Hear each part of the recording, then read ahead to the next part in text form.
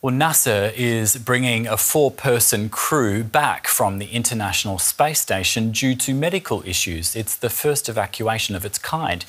US, Russian and Japanese astronauts undocked from the station after 5 months in space. NASA has declined to disclose which crew member has the health problem or give details about the issue, but the US Space Agency has stressed that the return isn't an emergency. It's great to welcome Keith Cowing back to DW. He's editor of NASAWatch.com. Hi, Keith. Now, this is the first medical evacuation from the ISS in its 25-year history. We don't know what the exact medical problem is, but it's evidently serious enough to cut the mission short. How are you reading into this? Well, I could take it from my personal experience. I've been on expeditions to multiple ones to the Canadian Arctic, up near the North Pole, the Himalayas, where it's dangerous. You're far from help, and you have to really rely on your training, your background. You don't want to find yourself in these places saying, oh my God, what do I do? You want to have plans and then plans and plans on top of that. If somebody, and I don't know who it is or what's wrong with them, if someone was really sick, they could have been home in a matter of hours. They just get the suits on, push a button, and come home.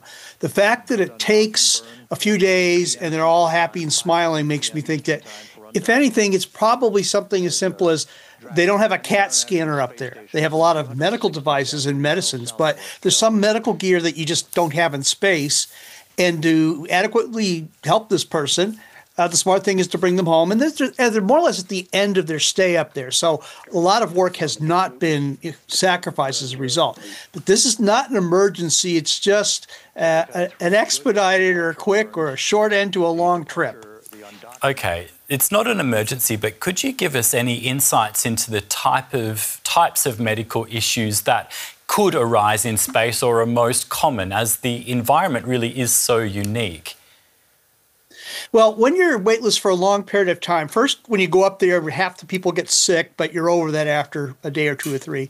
But after a few months, if you don't exercise, your bones start to lose calcium, a few percent every month.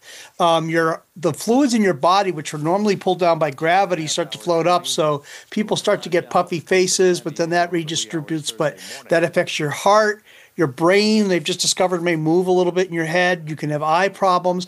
All these things usually sort of resolve, and you adapt to being in space, but not perfectly. And a lot of times when you come home, you have problems with your back or something like that.